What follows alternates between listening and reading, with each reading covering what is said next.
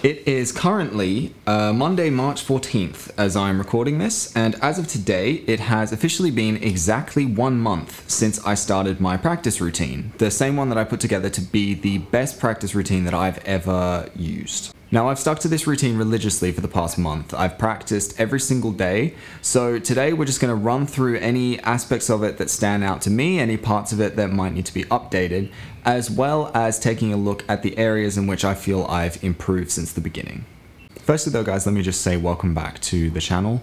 If this is your first time watching one of my videos, the general idea of everything that we do here is based around guitar and music betterment. Basically just discovering new ways in which we can improve together. So if that sounds like something you'd like to be a part of, you know what to do. But if not, I'll just take this opportunity to say thanks for watching, and I really hope there's something in this video that you're able to learn from.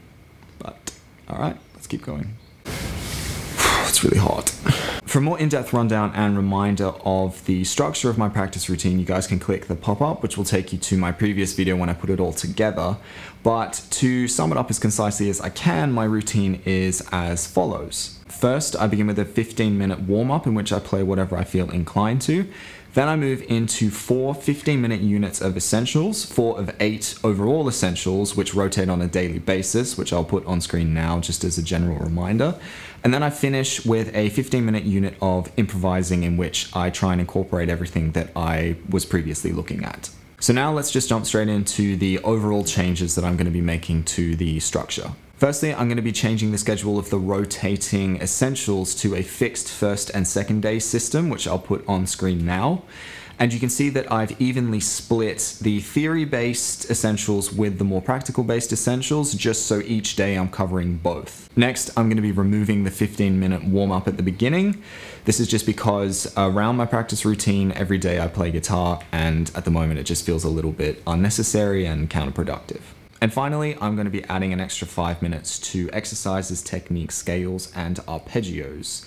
This is because at the moment I feel like the time that I spend on them doesn't necessarily cover the depth that I would like it to. And I'll also be adding an extra 5 minutes to improvising as well. This is just because I could always do with some more time spent on improvising, and adding that extra 5 minutes rounds off the total time for the overall practice routine at a nice tidy 90 minutes. To move on to breaking down how I feel I've improved since starting the routine, I thought what I'd look at is the very specific areas that I knew I needed to improve when I first began putting it all together. So those specifics were, and I've written them down here because I didn't want to miss anything, my pull-off strength and competence, my overall playing speed, my picking accuracy and discipline, using double stops in my playing and being more accurate in my bends, reminding myself of the expanded positions of all scales, that's pentatonic, natural, major, minor, modes, etc.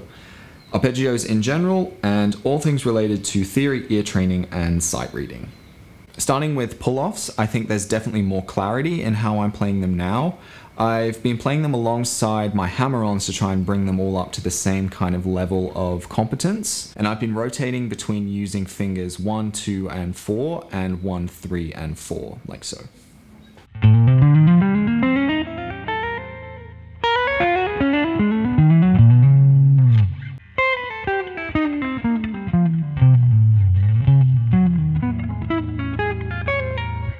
And something I've also been focusing on is trying to relax a lot of the tension in my left hand, which I think I'm definitely making progress with. For my overall playing speed, I think that genuinely just practicing every day has actually had quite a significant impact, just because it means that when I go to pick up my guitar, my hand is very relaxed and very loose. And running different exercises and scales has really opened up different positions and shapes, which lead to faster playing. And that leads me to my next aspect, which is picking.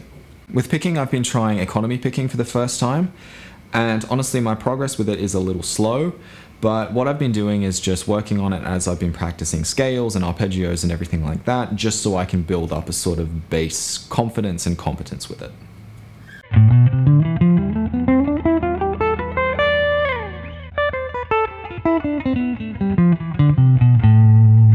For double stops, I've been looking at mostly just country and blues licks. just to sort of familiarize myself with different positions and ways that I can use it in my own playing.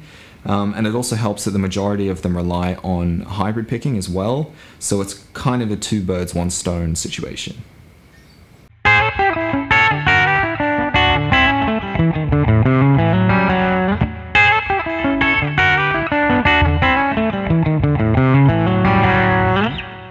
And for bends, I found a really great exercise on Fretjam, which I'll link below, which takes the pentatonic scale and it just breaks down the different notes that you're bending from and bending to, and that just allows me to familiarize myself with the different notes so that I'm no longer guessing.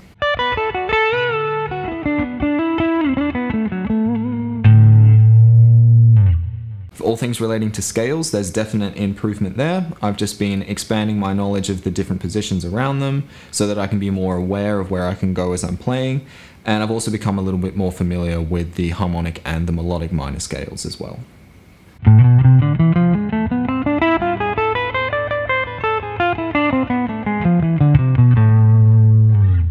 Now, arpeggios, and this was a very important one because I've never really looked into arpeggios specifically. So what I've been doing is I've just been running all the positions for the major, the dominant seventh, the major seventh, the minor seventh, and there is another one and I can't think of it. Okay, turns out there wasn't another one.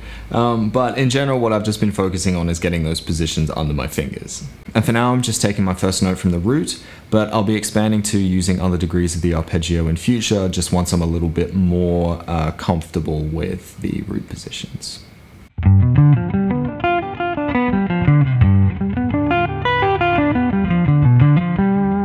And for all things relating to theory, I've just been steadily working my way through the different books with theory, sight reading, ear training and whatnot. So I think it's easy to say that I've definitely made some improvements there since when I started. So overall, I think I'm pretty happy with where things are at the moment. There's definitely areas that I could maybe be improving faster in. There's parts of the practice routine that could maybe be updated a little bit further as well, but I think that the changes that I've made today should take steps towards addressing that. If there was one takeaway from all of this, it would be that I don't think I've ever truly appreciated the importance of practicing every single day. The way that you approach your instrument, the way that you play and how you feel when you're playing, it's entirely different. You don't feel stiff almost, and that has a very significant impact on your overall performance. So that's something I definitely recommend, is just taking a few minutes to work out the kinks and kind of dust off the cobwebs for the day before you properly dive in to start playing, because it really does make a difference. And finally, those of you that have been following my videos will know that my immediate goal in music is to pass my grade 8 exam in electric guitar. That's part of the reason I structured my routine the way that I did, so that it would cover all of the things that are going to be in the test. And when I started the routine, I'll be honest, I was a little bit concerned. I felt as though maybe I'd overestimated the time that it would take for me to improve. But honestly, after running this routine for a month and just seeing the difference in how I feel when I play, how I approach my instrument, I'm not as concerned anymore. I really can't overstate the difference that just having a structured routine in place makes for your overall confidence and assuredness with your instrument. So if that's something that you're struggling with at the moment, I cannot recommend enough that you just take a little bit of time to put together something that works for you. Even if it's just 15 minutes every second or third day, just something that works for you, because I promise it will make a difference. But that about does it for today, guys. As always, I hope that there was something in this video that was useful to you guys. I hope there was something you were able to learn from. If there was, please let me know down below. Same if you have any tips or tricks or suggestions or anything to do with practice routine related stuff. Let me know, because I would genuinely love to hear from you. But otherwise, just thanks for sticking around, and I will see you guys in a bit.